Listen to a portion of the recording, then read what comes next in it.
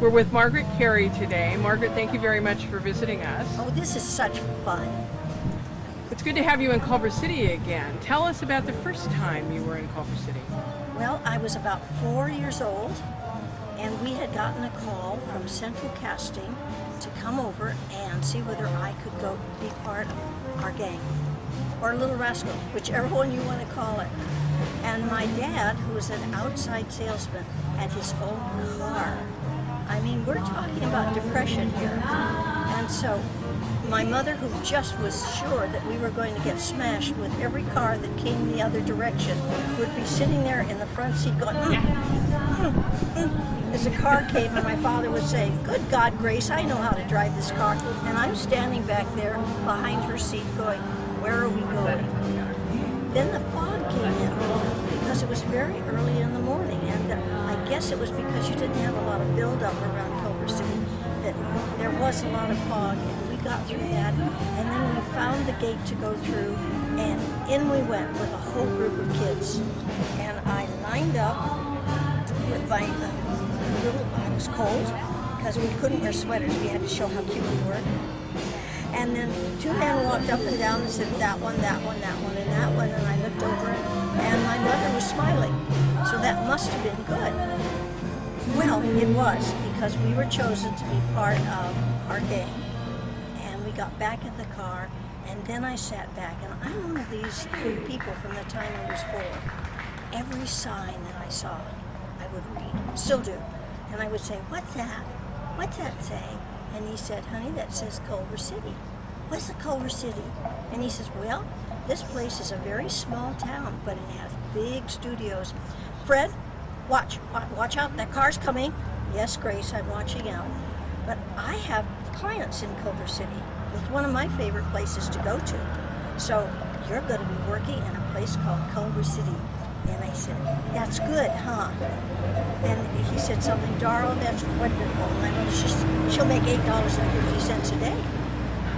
And I thought, I guess that's good. So about what year was that? I would say 1933, 1934, right Okay, around and in that there. and that would have been at the Hal Roach Studios? That would have been at the Hal Roach Studios. I don't remember meeting Mr. Roach Sr. until the second time that I came. I think I did about 5 of these. The first 2 I was sort of the blur, that I went through. And so it was all so new to me. 4-year-olds had no idea what was going on. We had never been on a sound stage before. So, but we knew that we had to behave ourselves because that's what kids did then. And so I've always had a wonderful, warm feeling for Culver City. I went to work at MGM later on. I was under contract with them for a very short period of time.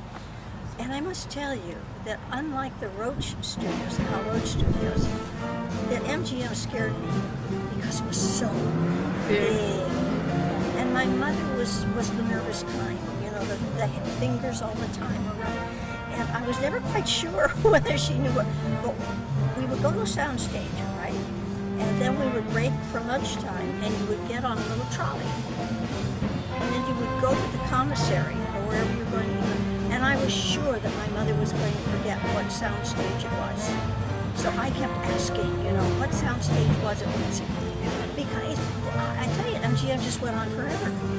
But I didn't get that feeling that's the way it worked with Hal Roach. And working at the Cell Studio, I only worked there once. Loved it. And I did the oddest thing. What was that? I was the body of Jennifer Jones. Well, speaking of bodies, that's a natural transition. Seems to me that you were the live action model for Tinkerbell for Walt Disney's Peter Pan. Yes, I worked over at the Disney Studios when they only had one sound stage at that time.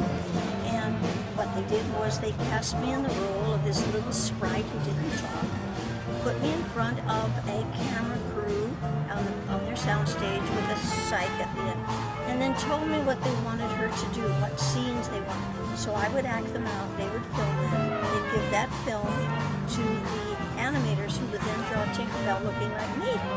So that's why Tink looks like me. they had this wonderful drawing by the great Mark Davis, who was just the dearest man that God ever put on the face of the earth. He also did Cruella de Vil. He did Pirates of the Caribbean. He did the Haunted Mansion. You know, just a genius, but sweetheart. So he had done this drawing of Tinkerbell, but it was only two-dimensional. They needed the third dimension. What is her personality going to be like? So I stepped out in front of the camera and I said, okay, Mark, what do you want her to do? You want it to be real funny or cute? You know, what, Megalyn Kitty type? Or do you want her to be just too divine? What do you want? And he said, we want her to be you. So her personality and my personality are interchangeable. And that's why to this day I say, I'm Tinkerbell.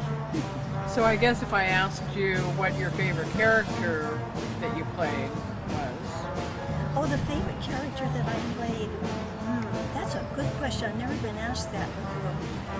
For many different reasons, I think my favorite character was the first one that I did here in Culver City, because it started me on the road, and I knew what a soundstage was. I knew something that other kids didn't know. And so for 76 years, I've been going on the same path. So I started right here in this wonderful town, so I loved that one. I loved being Eddie Cantor's daughter and Joan Davis's daughter in a movie called If You Knew Susie over at RKO, which again is a small lot, comfortable lot, enjoyable lot. And so that's when Eddie Cantor changed my name. I was Peggy Lynch in Argand Comedies, but I became Margaret Kerry. Mr. Cantor said, that's your new name. And I said, yes, Mr. Cantor. So I love doing that. I love doing voiceovers for Hutch Cargo, Space Angel, the Three Stooges. I loved working at Disney, I still do. And then I loved being on the radio with my own shows. How did you meet Martha Siegel? Through ASIFA, Animation Society International for Art, and I was on the board, the only girl with 14 men. I've never been patted on the head so much in my life. That's nice, Margaret.